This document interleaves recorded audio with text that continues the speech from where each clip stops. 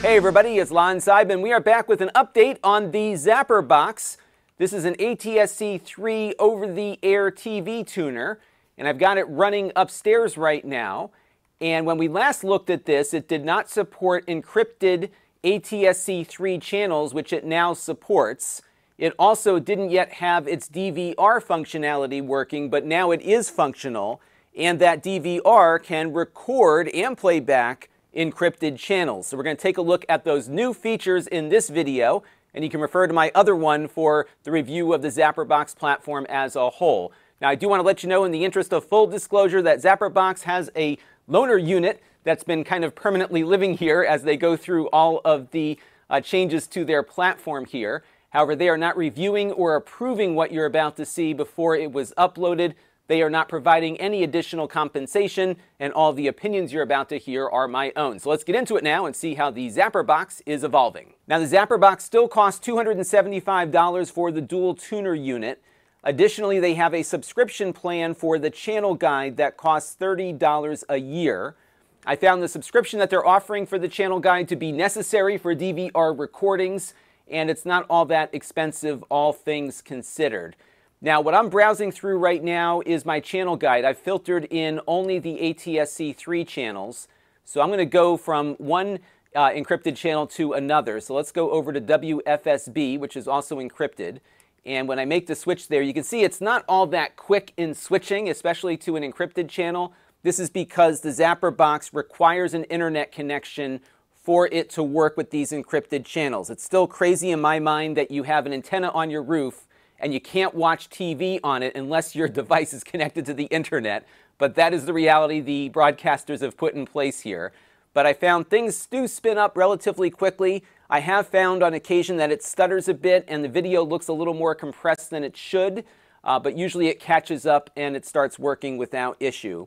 The interface itself feels a little faster since the first version that I looked at. And when you are looking at unencrypted channels, it does tend to spin up a little quicker. You can, of course, pause live TV, and if you have an SD card installed, it will give you the ability to pause for longer lengths of time than you can without it. A minimum SD card requirement here for recording is 128 gigabytes. It doesn't have to be a very robust card, but you do need that minimum amount of capacity to be able to do the DVR recordings. Let's dive into the DVR feature now and see how all of that works. Now, since its release, the Zapperboxes had a DVR button. Initially, that button didn't do anything, but now when you push it, you actually get a menu of things that you have recorded. And some of this stuff I recorded earlier off of encrypted channels, like the Eyewitness News at 11 here, along with the NBC Connecticut News. And if I go ahead and select the NBC recording here, I can see when that was recorded and how big it is on the card. And then if I push the button here again, I can resume it from where I last was viewing it, which I'll do here, or I can start from the beginning. So it does have the ability to do some bookmarking. As you can see, there is a bit of a delay in things coming up. Again, this is due to the encryption. It does have to go back out to the internet to get an encryption key to watch the recording, which adds some delay to the mix. But the recordings here do seem to work. There is a 30-second skip option here. It's not immediate. It does take it a little bit of time to think about it. And then I can also go back here 10 seconds. So it's got some of those features you're used to on a regular DVR system, which is nice. I'm going to go back onto the DVR menu here and show you some other features that it has. If you go over to schedule, you can see everything that it is scheduled to record. And I'll show you how to set up recordings in a minute. You can also see what series you have recorded on here, so you can more quickly jump to things. So for example, I had it recording every episode of Chicago Fire, but unfortunately when I select Chicago Fire here and push the button, nothing happens. I can delete it off of this screen, but I can't actually navigate to the episodes of the show. So that might be a little bug that they have to correct with an update. My box actually got 2 updates in the last 24 hours, so I think they're constantly adjusting and fixing things, and this might be an area that needs to get fixed. Now, they also have the ability to set up a manual record. So if you're not paying for the subscription, this is going to be how you will have to record things, because without the subscription, you don't get the channel guide data to really flesh out the DVR functionality.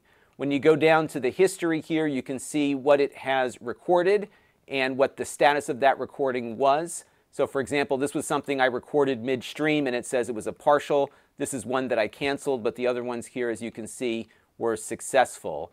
And I also cannot select the episode from this history list. I can only just view it. So to actually watch stuff, it looks like we have to go to the library and select those particular recordings to view. Now to set up recordings, it works largely like you would expect. So I can do it here from the channel guide. Let me get you a better view here. And speaking of views, I could say, you know what, I want to record every episode of the view here. So I could say record all episodes, and then I can go to record here to set it up. It doesn't yet have the ability to differentiate between reruns and new episodes, so I haven't been able to get this record new episodes option to present itself. So hopefully that will get updated and fixed in the near future. But you do have the ability to pad the start and the stop. So if you have a show that you may want to record 3 minutes earlier than its start time, you can set that up here.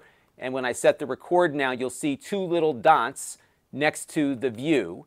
And then because I have a 2-tuner unit here, I could also tell it to record all of the episodes of The Price is Right. So I can click record there, and I'll be able to record both of these things. But if I also wanted to record the news, we have a conflict. So what happens when I try to set a recording for that and go to record is that I will get a notice that it's not possible because I only have a 2-tuner unit, and it will ask me to resolve the conflict by choosing one over the other. What's not clear is what happens if a conflict is discovered later. I don't think it's going to pop something up for you. So you'll have to go into that schedule menu and look in there to see what the priority is. My guess as to how it works is that it will set the priority automatically based on which one was in there first. And with only 2 tuners, you do have to be a little judicious about how this all works. Now, another thing that we can do is actually record something that's in progress here. So let me back out of this screen, and let's go to the Fox 61 Morning News here. And what I'm going to do is hit the record button, and you can see it's buffering a little bit there. And what will happen here is it will just start recording. And while this is recording, I can go back to the guide now because I have a 2-tuner unit and watch what's going on with my ABC affiliate. So this will continue to record in the background. And now we're going to go over to my ABC affiliate and watch this live. So you can watch one thing and record the other, or record 2 things at the same time. But if you are using both tuners, you can't do a third thing.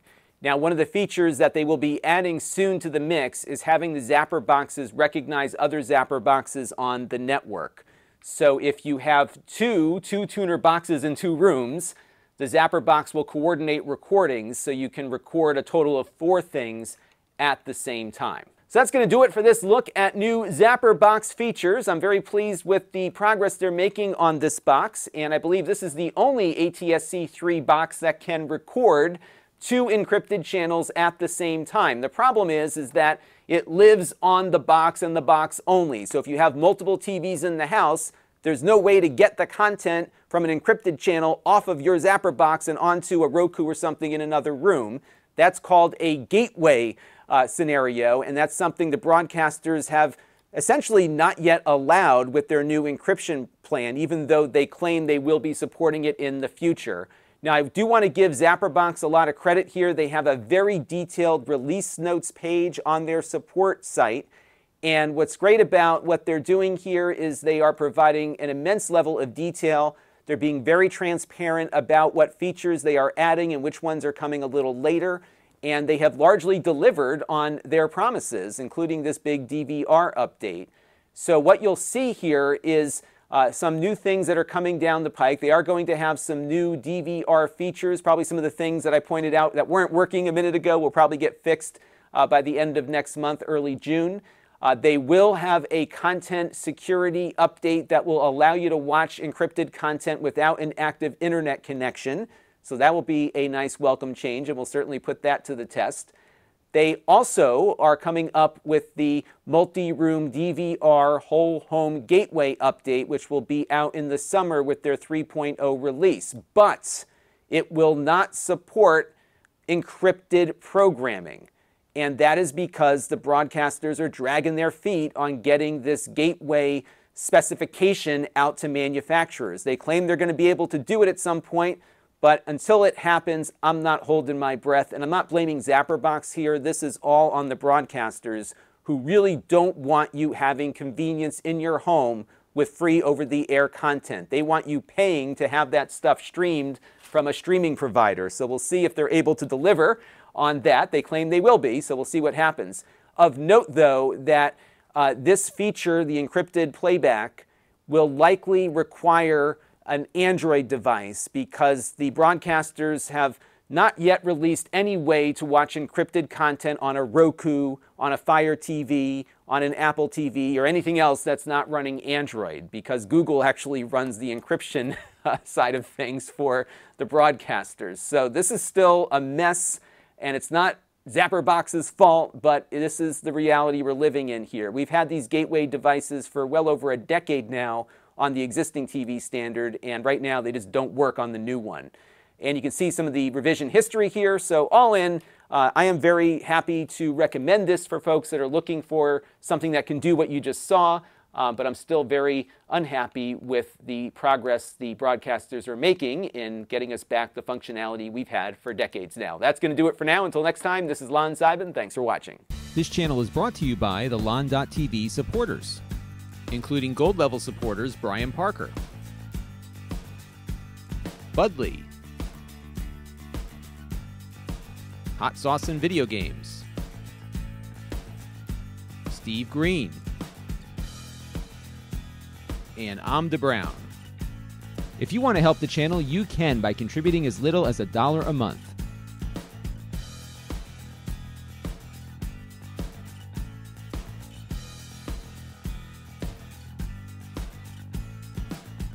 Head over to lon.tv/support to learn more.